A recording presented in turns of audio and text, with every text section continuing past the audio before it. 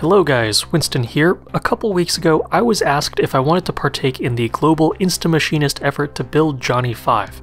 And obviously, the answer was a resounding yes. It's been amazing watching the guys over at Saunders Machine Works bringing their passion project to life over the past few months, and being able to pitch in and make a few parts for them was an honor. So here's what I was tasked to make. This is part of the hand assembly for Johnny 5, and the middle segment of the thumb was my charge.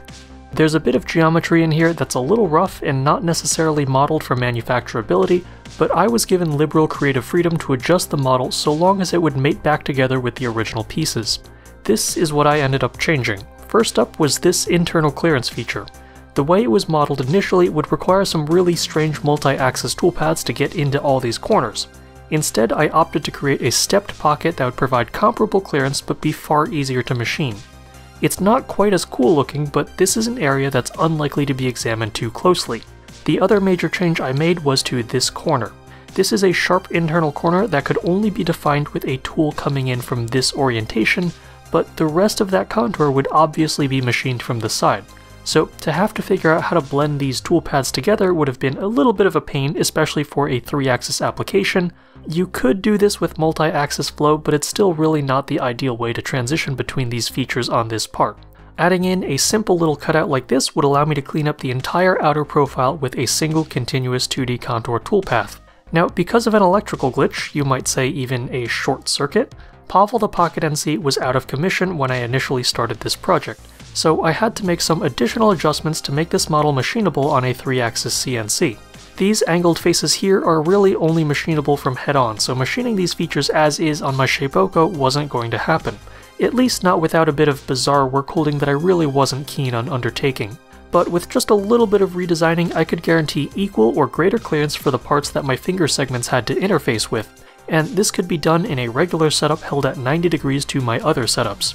And speaking of those setups, I did have to be conscientious of how I'd be work holding my piece. Clamping my part like this wasn't going to be a problem, but to bore the holes on the outer face of this part and machine the outer profile, the non-parallel edge on this finger segment would pose a bit of a problem. My solution was to machine the sides first, separately, and use an unmachined section of my stock as my parallel reference since I'd be starting from a rectangular block. And working backwards a bit more from this requirement, this rectangular starting shape for my stock was thankfully the perfect size to allow me to make two pieces from a length of 1x3 inch bar stock which I'd snagged from a drop bin at a local metal supply store for basically scrap prices. See, it's not always hoarding. Sometimes preemptive purchases like this actually work out. Alright, let's head straight to machining since the toolpathing here isn't anything special. It's really just some 3D and 2D toolpaths applied from different directions. The setups, work holding, and order of operations are really where I put most of my mental effort, and you'll see that in the machining porn coming up now. The first order of business was to cut down my bar stock to the little aluminum blocks that I'd machined these pieces from. Because of the thickness of my stock relative to the surface area available to me, I didn't want to rely on adhesive work holding. Instead, I would keep everything clamped down as best I could. By first machining and finishing the outer faces of my blocks, I could then apply clamps from these directions and maintain a certain level of work holding security as I cut out everything else. I kept a tiny tab in between my two pieces just to prevent any lateral movement of my parts. A single clamp is never ideal, so here I gain a little bit of redundancy in work holding by keeping my parts locked in relative to each other. I've also rotated my part here instead of mirroring it so that I'm machining the same side of my finger segment. When I flip these parts over, I'll only need to generate one set of toolpaths. If you mirror these parts, you end up having to machine the left side of one and the right side of the other one. Since I know the exact position of my parts within this setup, I'm also taking the opportunity to machine in the features that have to be put in from this direction anyway. There's a couple holes as well as a slot feature to cut. I personally don't like cutting chamfers or countersinks on a desktop CNC because I feel like they don't always have the rigidity to get through them without a lot of chatter. Having the cutting edge at an angle always seems to generate cutting forces that go back into the machine a little bit funny. But one trick for roughing out these features so that your countersink or chamfer cutter doesn't have to push through a lot of material is to use a boring operation with a flat end mill. Yes, the same toolpath you'd use for boring out holes also works on conical features. Just make sure to leave a couple thou of radial and axial stock. I bored my countersinks to near final form with the expectation that I would simply hand drill them to completion after my parts were finished.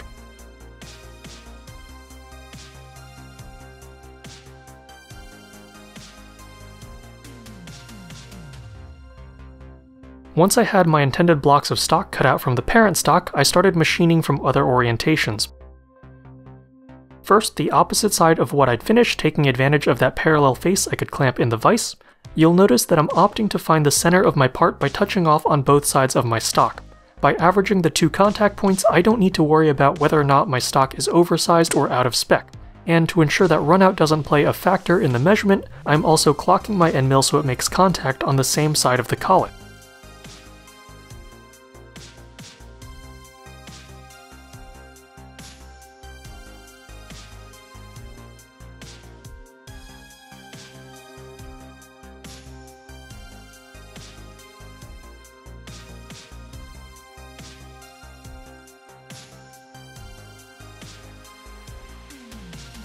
Next, I opted to finish these two small flat faces on the ends of my part that had to be machined head-on because of the sharp corners in here.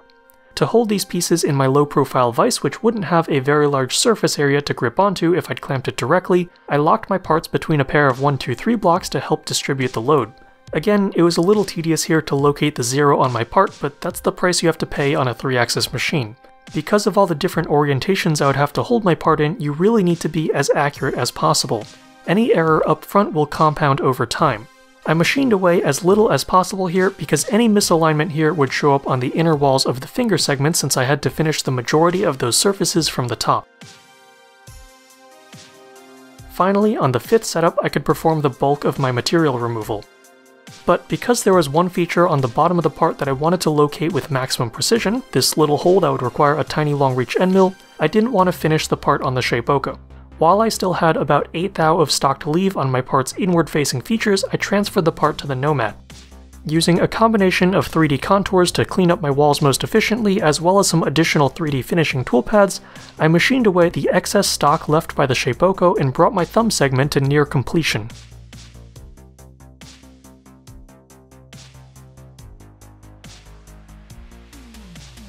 To finish things off, I loaded up a 0.04-inch end mill from Harvey Tool and had it bore a hole through the bottom and rough in the countersink. I will note that for all of the holes in my part, I programmed them to end about 0.01 inches past the whole bottom to ensure that they broke through to the other side. You never know when a little bit of inaccuracy or positive tolerance can come back to bite you.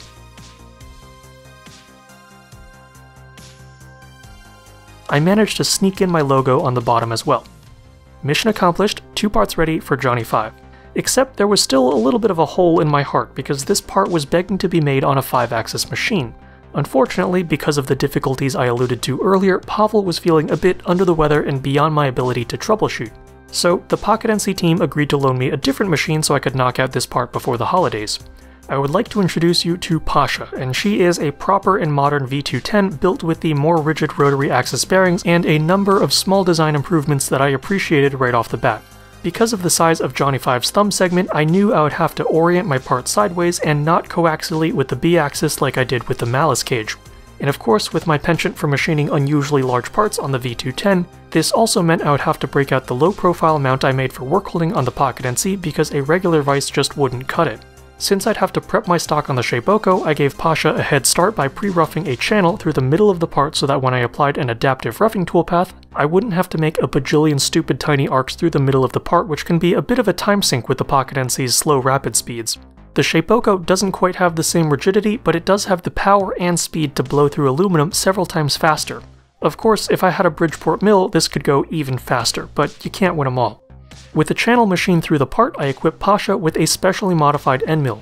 This tool originally started life as a regular 278Z single flute from Carbide 3D, but thanks to a bit of grinding from my buddy and podcast co-host Chris Lee, it now has a relieved shank so it doesn't rub on the walls when cutting past a 3/4 inch depth.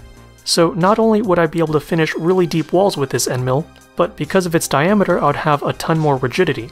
And an additional benefit of using a 1/4 inch cutter is that I have a higher SFM. The velocity of the cutting edge is twice that of an 1/8 inch end mill at the same RPM, so it works better in aluminum.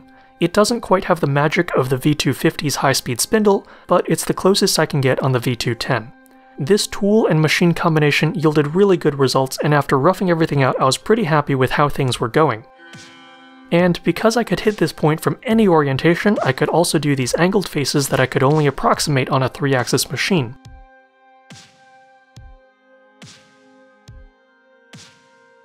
I stepped through smaller and smaller tools to establish the rest of my features here. Next, a 3mm Datron single flute ball and mill to machine the radius around the bottom bend. I'm using a pretty funky looking flow toolpath here just because I wanted to get some more practice with its toolpathing parameters. The ultimate goal with a toolpath like this is to never let the center point of a ball and mill touch the part, because at that 0 SFM point you end up basically smearing metal instead of achieving a clean cut and good surface finish. For the second to last toolpath, I loaded up my Harvey Tool 40 thou long reach end mill and let Pasha loose. Because the spindle is oriented horizontally, I felt pretty comfortable that the chips would clear themselves from the hole.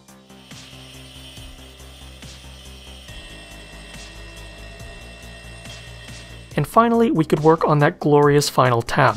I loaded up an 1/8 inch carbide 3D single flute end mill and used some 3D contours to clean up everything under the part except for my stump. Then I used a well-contained 3D contour that referenced that stump as stock in order to adaptive clear it away. I had a tiny bit of vibration at the end, but I still considered it a success. And of course, I did try and run this a second time, and I cranked up my speeds and feeds and depth of cut based on what I'd learned about the part and Pasha during the first run, but in my haste and hubris I overlooked a critical artifact of more aggressive cutting parameters. When you do a 3D adaptive toolpath, not only will Fusion avoid axial stock to leave, but it will leave a certain excess margin less than or equal to that of your fine step down. If your cut depth isn't evenly divisible by your step down, there will be a remainder. Because I was annoyed with how often my adaptive toolpath would flow over the top of my part, I set my fine step down larger than I should have, and that left a sizable skin of axial stock on my floor.